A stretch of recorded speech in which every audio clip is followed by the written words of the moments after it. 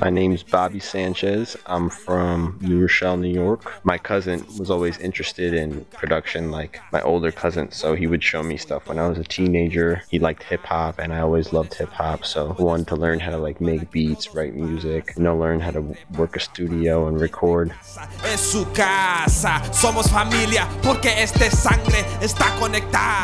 I guess my first hip hop album was one that my cousin gave me titled The Carnival by Wyclef Jean, who was in the Fugees, and it was like his first solo album, and it was really weird hip-hop stuff. Like he used a lot of sampling and like dialogue interludes that had like funny stuff in it. That's what really got me interested. Then he gave me Black Eyed Peas' first album before they had Fergie. It was called Behind the Front. So I'd say like when I was 11 or 12, he gave me those 2 CDs. I just listened to them over and over, and I got these beats in my head. But originally I started writing poetry like when I was like 7 or 8.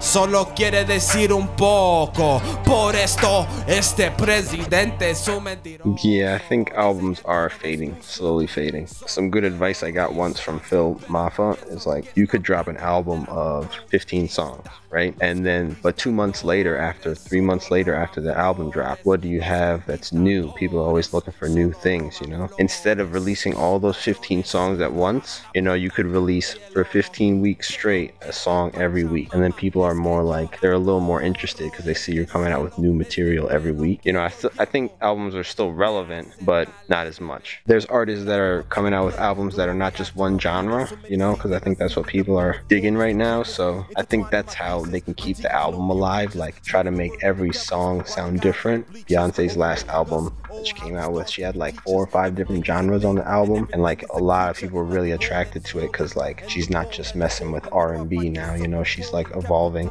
Controlling, but the floor is still flooring, and period is still exploring through neoliberalism. Why is the system? Well, I think it's good because more people have access to microphones. You can go out and buy like a $50 USB mic and record a whole album. It used to be such an exclusive thing to like book studio time and like hire engineer, producer and thing, but like you don't really need any of that now. So I think it's better for the music industry because more people have access to it, and therefore more music is produced, which I think just makes a better world, like more music, There's a lot of music out there, so people aren't always going to listen to your stuff, but like I think it's cool that like 12-year-old kid at home could just like record his own album, not have to like really rely on anyone else, So I think it's good. It's a changing industry, and it's like so recent too. Like 15 years ago, you could not like buy your own interface and mic and record. Depends how hard you work too, like if you're really doing a lot of networking and like reaching out to record companies or blogs online, then like you could be successful,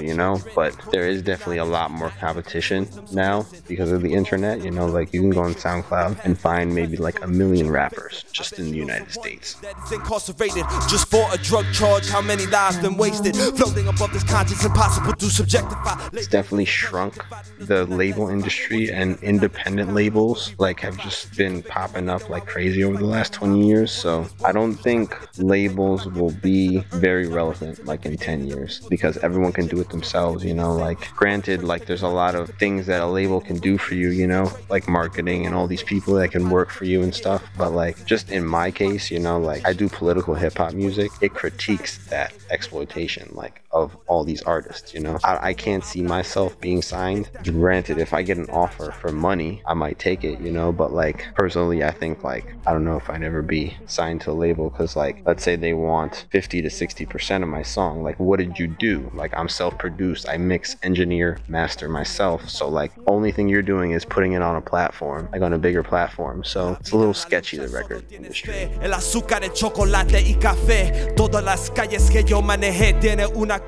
saw this interview like when I was in high school. It's Nina Simone like talking about what her music is. She said that like your art needs to reflect how society is. It needs to reflect what oppression is happening right now. That really spoke to me. Like when I heard that in high school, I was like, I'm never gonna make a song unless it's political, There's always gonna be people who write love songs, on the radio. You'll never hear a political song on the radio, and that's done purposefully, I feel I have an obligation because my dad's an immigrant. My grandma's like a native indigenous woman, so like they tell me about their stories of their past, and like I feel like I have to share that. I don't necessarily feel like artists have an obligation to make political music, but like Trump is our president. He's a sexist and a racist, Islamophobic, like all these bad things. If you're making happy-go-lucky songs, like is that reflecting what's happening right now in society? Like that's why I do what I do, because I think there's not enough hip-hop, like political hip-hop out there. Alienating us, but who is defending?